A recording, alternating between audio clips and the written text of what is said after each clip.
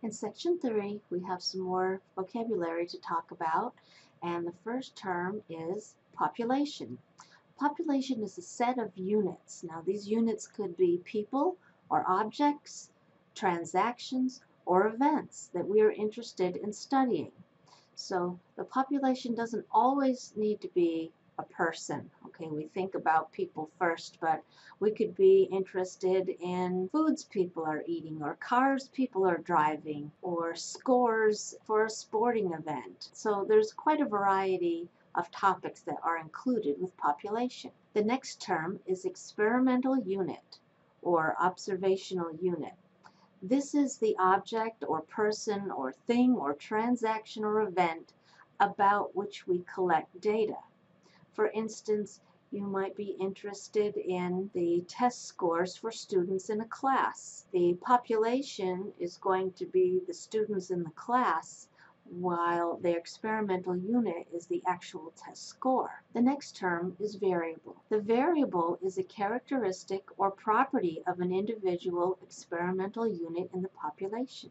Our next term, measurement, is the process we use to assign numbers to variables of individual population units. A census is used to measure a variability for every unit of the population, while a sample is a subset of the units of a population. Statistical inference is an estimate, prediction, or some other generalization about a population based on information contained in a sample. We can measure reliability of our inference, and that tells us how good the inference is. A measure of reliability is a statement, usually quantitative in nature, about the degree of uncertainty associated with statistical inference. So it's important when we are collecting data and making any kind of an inference that we do have a measure of reliability.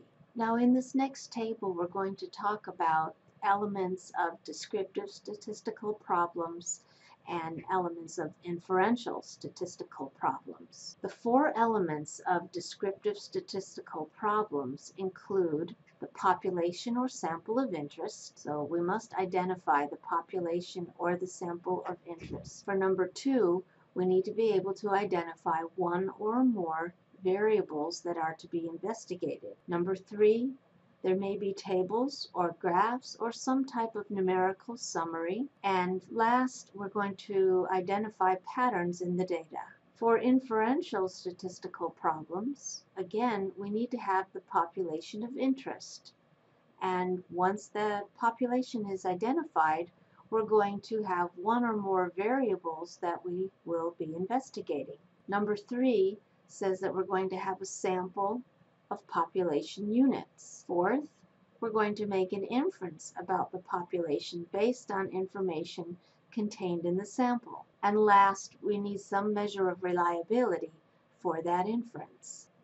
Let's try to use the new vocabulary now to make some identifications. For problem 3, we have to identify the population and the sample from the given description. It says for part A, the Gallup organization contacts 1,019 adult residents of the United States age 18 years or older and asks whether the events of September 11, 2001 were a life-altering experience. So the population of interest here would be all United States residents 18 years or older.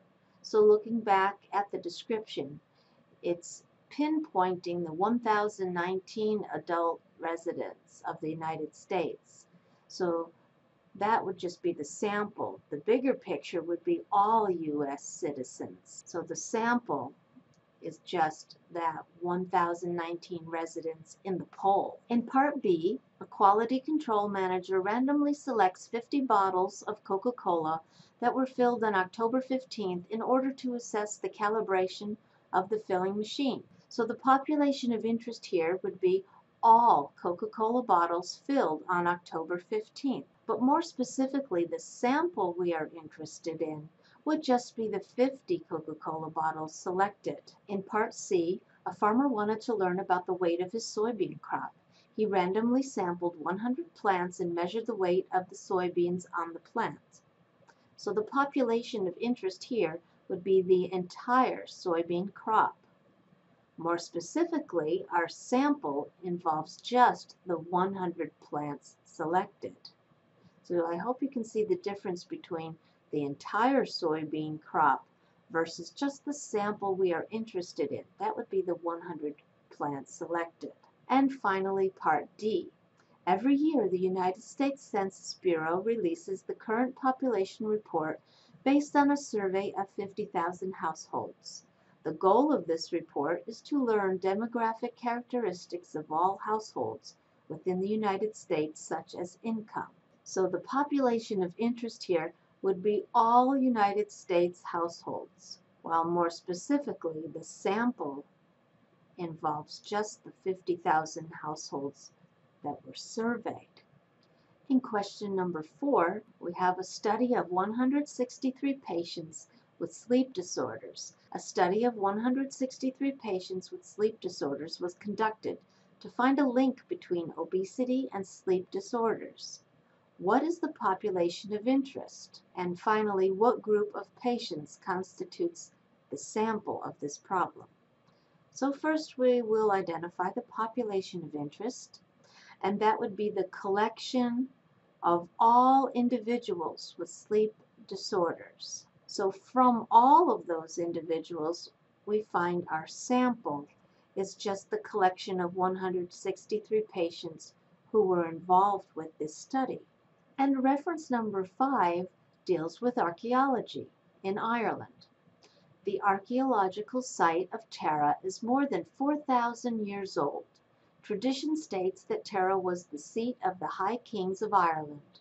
Because of its archaeological importance, Tara has received extensive study. And you can find more information about this. The reference is Tara, an archaeological survey by Connor Newman, Royal Irish Academy in Dublin. Suppose an archaeologist wants to estimate the density of ferromagnetic artifacts in the Tara region. For this purpose, a random sample of 55 plots, each size 100 square meters, is used. The number of ferromagnetic artifacts for each plot is determined. So part A, we're trying to identify the variable.